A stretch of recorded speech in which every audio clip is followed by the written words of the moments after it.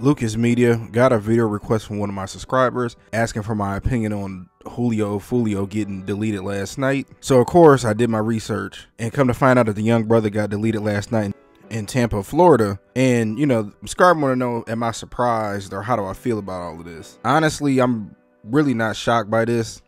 Him and a bunch of rappers down there in Jacksonville, they're only known for songs about dissing the dead. And I see where Julio Foolio made a song called When I See You, where he was talking about dissing Young and Ace's brother and his best friends, who was killed after during a quadruple shooting. And I mean, I get it, they say that Young and Ace went first and so on and so forth, but honestly, the reason why it don't shock me, because when you diss the dead, you bring out a lot of evil. You put out a lot of evil out there. And see, there's people out there that they don't care who went first. You gotta understand, man, you brothers are somebody's nephews, y'all somebody's sons, y'all somebody's cousins. And when you get to dissing people and going to people's grave sites and, you know, making fun of a young brother who lost his life, mind you, like I said, some mother lost her son, some father lost his son. You don't think that people gonna remember that? You don't think that people's anger is gonna be so fueled that when they see you, it's up? Y'all don't think that? And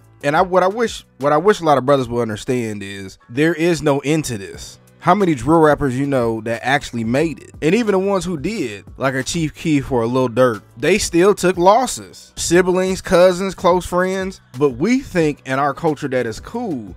And, you know, honestly, Julio Foolio making it to 26, when you go back, look at most of them rappers is about 26, right? Duck, Vaughn. I mean, I could really start naming names, but what you got to realize is when you live in a lifestyle like that, you only got to be wrong one time. Somebody could be following you for years, waiting to catch you slipping for years. It only take one time. That's it. But this is why you've seen the people like the Chief Keefs or the Lil Durks leave their city, because there is no end game to it. But you got rappers that, you know, they don't want to leave their city.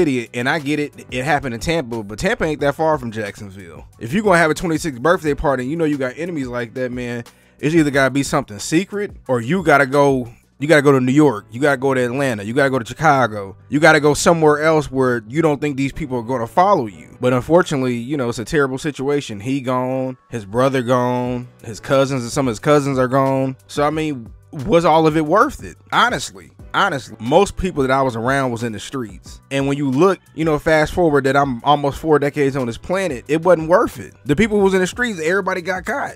The streets are undefeated, honestly. And I really wish that brothers would stop trying to live fast and die young versus playing to be older. Man, it's cool to be almost 40. It's cool to see your kids go to prom. It's cool to see your kids have kids. It's cool to get old. It's cool to grow your 401k. It's cool to invest in stocks. It's cool to build a business. It's cool to help your mom out when she needs it. These are the type of things we need to be looking forward to, man.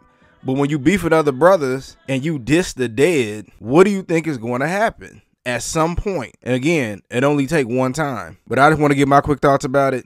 Tell me what y'all think.